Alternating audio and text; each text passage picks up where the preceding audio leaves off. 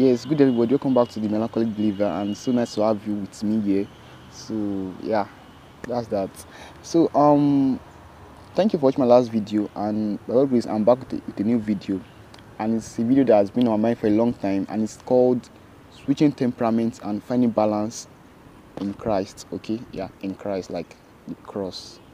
So every temperament is so unique because they have features, characteristics that it's similar, but it occurs in different degrees.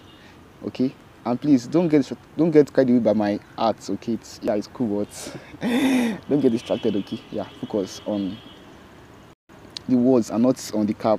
Okay, yeah, just joking. So yeah, they have different categories, different way they express themselves. So because I aim to like compare the temperaments with this video series, because it's not just a video, but rather a series of videos.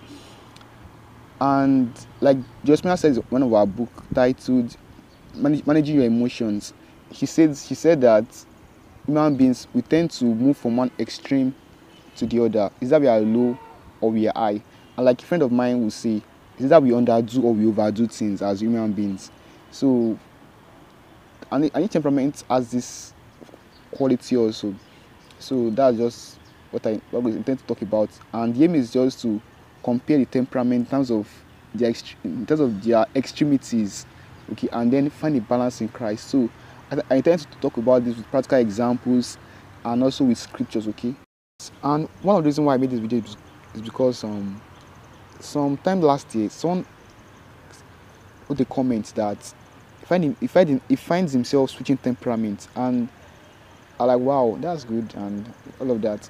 Eventually, I also found myself also switching temperaments as I work with the Holy Spirit, because it started to show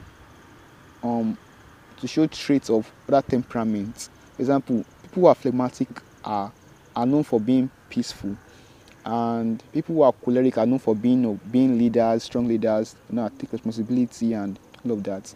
And through the Spirit's help, I started to like do these things. So as if I was actually switching, okay, I became more cool and calm. So that's just an example of what happened. So I hope to share my experience also, this issue of switching temperaments, and my as a Christian trying to find a balance in Christ, okay, because Christ is balanced, okay. He's a well balanced person.